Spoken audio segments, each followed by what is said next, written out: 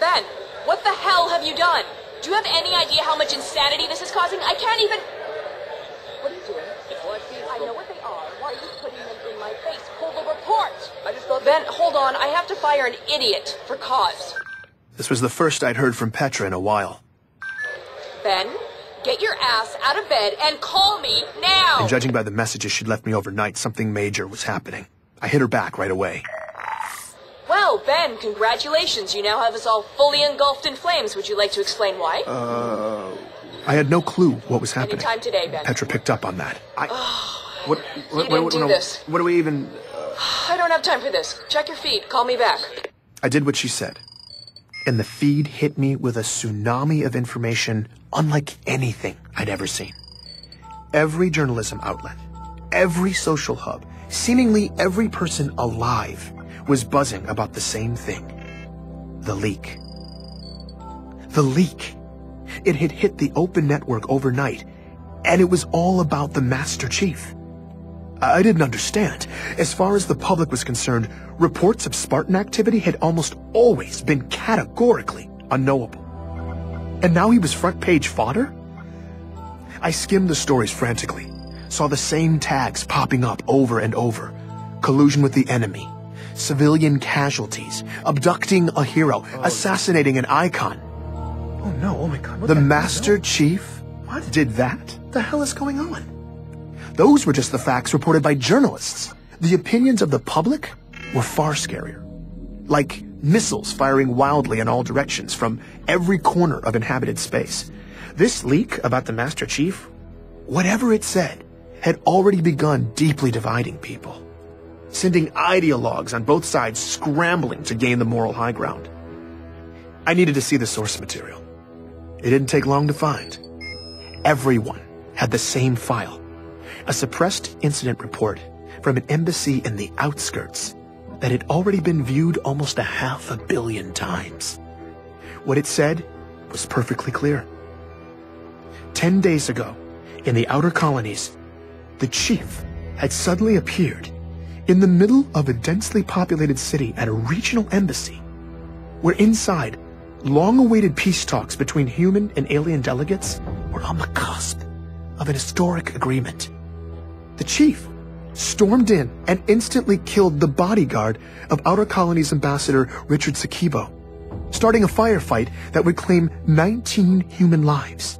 He abducted the ambassador and blasted an escape path through security personnel, mowing them down with extreme prejudice as he escorted the alien delegation to safety. Once aboard his waiting evac ship, they fled the planet, leaving years of diplomatic work in ruins. The next day, local officials picked up a signal beacon that led them to a nearby field. There, they found the architect of the talks, revered peace activist Richard Sakibo, last seen in the chief's custody, lying dead in the grass. I'm Benjamin Giroux, and this is Hunt the Truth.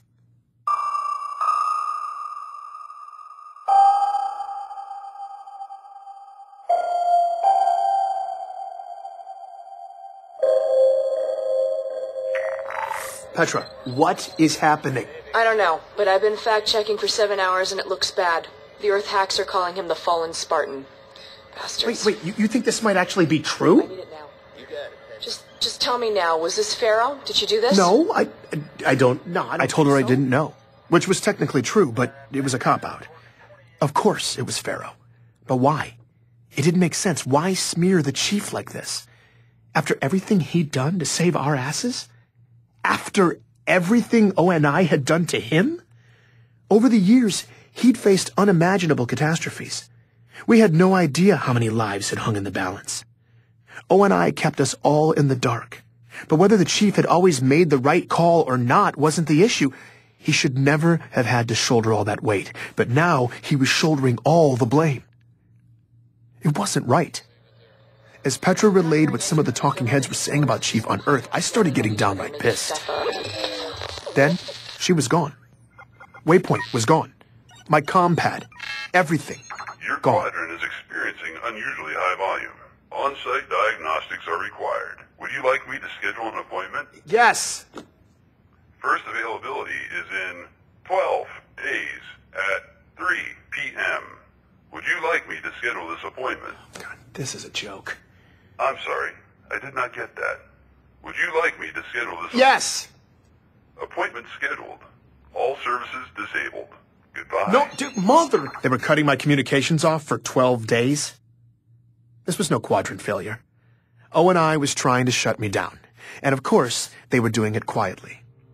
Meshach's security hacks had been keeping me a step ahead of them for the most part, but I didn't have time for this. I had to find out if we were actually stirring things up. I needed to find Meshach, and to do that, I needed a safe place with secure working comms. So I packed some essentials and headed out, taking back routes, dodging surveillance. Moving my workspace to an undisclosed location was a precaution I'd been needing to take anyway. O&I's latest move had just got me to pull the trigger. When I got where I was going, my contact helped me set up shop. And once I was live, this was the message that was waiting for me. Bento box! Loving what you did with the story, man! Really great pacing! But that last episode wasn't the same. It's just missing a certain, I don't know, me element? Ha! Anyway, I'm around, give me a call. After disappearing for 8 days, Meshach Maradi was just calling to say hi. He was the most frustrating human being I'd ever met. Benjamin! Meshach, I was certain you were dead. I mean, I could... You were wrong? Meshach? Where in the hell have you been? Ben, listen, I'm sorry. Super sorry. But I had to go dark. I had to disappear. Okay, but I asked him if it had something to do with the disturbances he'd been tracking in the outskirts. He said no. It was this other thing I was checking on for you. I don't know anything for sure yet, but I will soon. Fine, but listen, I realize you operate in a den of secrets, but you could have at least warned me before disappearing. I mean, right? No, not really. It's true. I operate in a very mysterious den of secrets. But this mission was on a level 3 stories below the subfloor of the secondary basement of my den of secrets. I shouldn't even be thinking about it. Just believe me, you not knowing was the only way. Thankfully, Meshach laid off the riddles for a bit, segueing into news from the outskirts. My last episode was having an effect. People were listening, taking it to heart, and they were pissed. The kidnappings, the military-grade augmentations, unless they were looking for somewhere to bury the truth, O&I seemingly had no regard for the outer colonies. This was an old ache for these people. Back when their survivalist spirit was bordering on independence, O&I had given the outer colonies their full attention. They pulled out all the stops to crush the oppressive insurrectionists. No one was shedding tears over that. But then, when the Covenant showed up and started glassing their planets to genocidal hell, the outer colonies were widely left to fend for themselves. It was this principle of selective intervention that had never sat well. But where my story had started to reheat that unrest in the outer colonies, last night's leak had brought it to a boil. So the idea is the chief went into berserker mode, right? That drip, drip, drip has a very different effect depending on where you live. All those herbivorous babies on Earth think they deserve their own dedicated Spartan messiah. Like he's gonna camp out on the moon, waiting to kill aliens or karate chop meteorites to keep them safe. So the word rogue panics them. But Meshach says it wasn't like that in the outer colonies. Whether the embassy story was true or not, the way they saw it, the chief wasn't the problem. O&I was using him the same way the UEG had always used them. For utility, when useful, but always disposable. Sure, nobody really wants a 7-foot-tall murder machine with mad skills showing up in their neighborhood. But in the outer colonies, Oni is still the real monster. My fury at Meshach had subsided. I was glad he was back. If I was going to pull off confronting O&I and exposing everything to the senators, I needed as much ammo as possible. And luckily, he was on the same page. After hearing my interview with Petrovsky, he'd buried his face in the slush, curating decades of data and the research of his nutjob predecessors, compiling sort of a greatest hits of O&I's atrocities. He pushed me to a scattergraph of every case of exotic pediatric autoimmune disorders for the first few decades of the century. Any kid who had a disease like John's. After some variable tweaking, a galactic map of human space popped up, decorated with clusters of dots, one for each sick kid. He told me I was looking at a reasonably accurate representation of where every single defective clone O&I planted had died. Wow. Wow, he says. Of course, wow. But you're about to turn into a wow when you see this. He overlaid the graph on another map that showed the distribution of human population. He asked me what I noticed. It's not random. It's not random. Ben, never be a statistics professor. This is the opposite of random, okay? For their Spartan abductions, only heavily favored the outer colonies. It's like their favorite candy store, except instead of candy, they were scooping up child soldiers. Because it's easier to cover your tracks out there. Yeah, and you could easily make the argument that these children's lives were assigned a much lower value than, say, those of Earth kids or kids from Mars.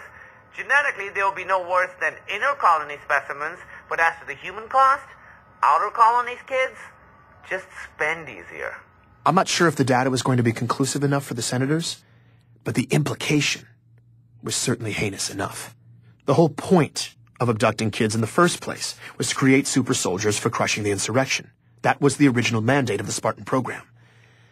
But in their secret child poaching, O&I had favored the very same parts of the outer colonies they were targeting for that military campaign. So years later, when the Spartans landed their bloody anti-insurrectionist campaign in the outer colonies, many of those Spartans were simply the harvested children of those communities coming home. But these native sons weren't fighting for their homeland. They weren't there to protect their families. They were carrying out the political agenda of O&I, serving the very government that had violated their families and torn them from their childhoods. As far as the not-in-my-backyard philosophy goes, this was double-dipping by O&I, enough to incite pure rage. But Meshach had been working on something else, too. I've been tracking old police scanner data, putting it together for your big whistleblow. Makes a pretty gnarly case. Okay. Did you ever wonder what would happen if one of Oni's doomed-to-die clones didn't die? I hadn't considered that possibility. But it was chilling. What happened to them? It's not what happened to them. It's what happened to the people they'd been made to replace. 2 soldiers ran into a perfect copy of themselves. Think about it. You're secretly plucked from your childhood bed, thrown into a totally different life. And now, years later, you meet a mirror image of yourself. Someone who got to keep living your life. I mean, they'd probably seem to be more you than you. 2 records I found, 2 soldiers, both suicides. A story like that would be hard to listen to, but That's horrible. it would also be hard to ignore. Just try to get me that. I just hoped FERO would know how to reach me. Don't worry, she'll find you. Probably soon, but who knows. Her mysterious den of secrets is like under the planetary crust. Just keep me posted. Whenever you guys penetrate the Dragon's Lair and explode your truth serum, I'll be standing by to track the ripples. Thanks, Meshach. I was having trouble falling asleep in my new workspace the next time I heard a voice calling me in the dark. This time, though, FERO sounded human. Are you enjoying the show? No, actually, I'm not. After everything O&I's done, people are calling for the chief's The head. infection goes to the core, Ben. When you cut all the way in to extract it, you can't always control what sprays out. But you're the one spraying it. You chose to smear the chief. I'm not smearing anyone. Everything I leaked was real and But we don't know the whole story, and the implications of this story The are the... only implication is that an aging Spartan may be going off the rails. And sadly, it may be true. Your story set the table for that. When you break children to make warriors, you take a risk of burying psychological damage deep in your soldiers. And for critical decision makers, that's a liability. I don't know what motivated the chief to shoot up that embassy, and I don't know what he's doing now. But he is off leash. He is proving the liability. All I did was expose it by peeling back the very layers of Oni secrecy under which that liability was born and allowed to fester. I didn't know what to say. This felt all wrong to me. Ben, the chief is the savior of humanity. I know that. The true patriots know it too. This is the painful part. Right now, the chief is being chopped down, but he will be vindicated. This is how we puncture to the core. By sacrificing the chief in the short term, we've opened a deep hole, and when the bleeding slows, it's Oni's exposed nerve that will get all the cold scrutiny. It's just hard hearing what they say about him, and people are going nuts. I mean, a lot of the inner colonists are actually denouncing him. They're terrified. And the anger in the outer colony seems to be turning ugly fast. The you see blood that, of right? their hero is spraying in their face. This is exactly what we need. This is the chaos I said would happen. I guess I just didn't think it was going to be like this. Chaos has a high price, Ben. But the pieces are moving. Our opportunity has arrived. FERO told me that, as of this morning, the meeting had been scheduled. Personnel were already en route to Earth. And in a few days' time, ONI brass would be testifying in front of high-ranking UEG senators in closed sessions. FERO was going to hack in and get me a direct, unbroken feed so that I could lay out ONI's ugly secrets to a handful of the most senior lawmakers in the land. I had to prepare fast. I was anxious there wasn't enough time to make Meshach's data convincing enough, but FERO gave me an idea that could amp up the persuasion. She listened in as I made the call. Anthony? Hey, man, how you doing? I just laid it right out there. Do you want to help bring down ONI? He didn't respond. I started to get nervous, but then he spoke up. You bet your ass I do. What do you need from me? Petrosky was in. I gave him marching orders and hung up. I'm so happy to hear FERO that. seemed pleased. Things seemed to be falling into place. So that's your real voice? For the most part. Just off enough to be untraceable. So why'd you switch it up? What happened to the scary voice? Well, we're about to go somewhere scary. I wanted you to feel like you knew who would be fighting at your side. I appreciate that. I couldn't believe we were really going to do this, but I was lit up and ready to go. Ben, I wanted to give you a heads up. There's still one more leak coming. What do you mean? It's the icing on the cake. Just to keep the pieces in motion. Okay, what is it? When is it hitting? It just did. I pulled up my public feed. It took a moment. And then it hit. A security video from the Outer Colony's regional embassy.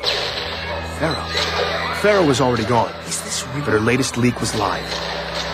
Right now, millions of people across occupied space were all watching the same thing. Master Chief Petty Officer Spartan 117, seemingly unprovoked, waging a brutal assault against the peace consulate on Biko. Please join me for the next episode of Hunt the Truth.